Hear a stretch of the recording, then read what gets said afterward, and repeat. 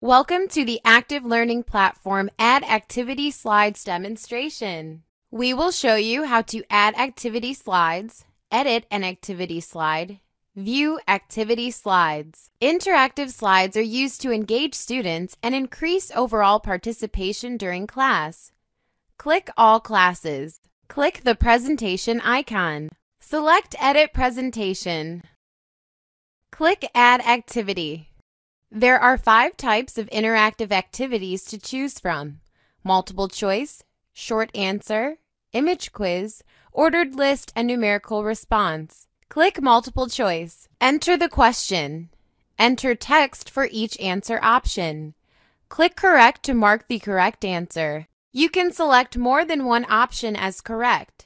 You can also require all students to include a short text response to justify their answer. Click Done. The multiple choice activity slide appears in the presentation. To add a short answer activity, click Add Activity. Click Short Answer. Enter the question. Click Done. To add an image quiz activity, click Add Activity. Click Image Quiz. Enter the question text. Click Choose Image. You can upload an image from your computer or one of the cloud storage locations.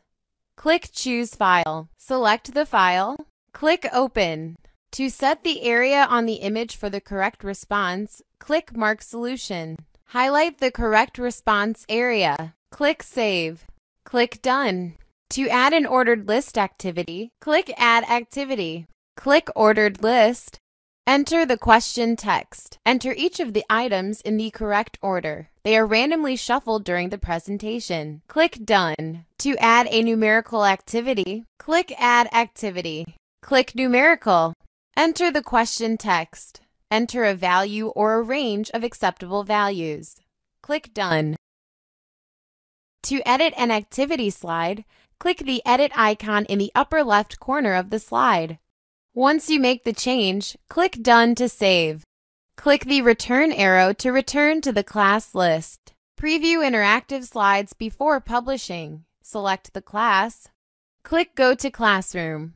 Ensure the interactive activities are in the correct format and do not require additional editing. You have successfully added activity slides to a presentation, edited an activity slide, viewed activity slides in the classroom.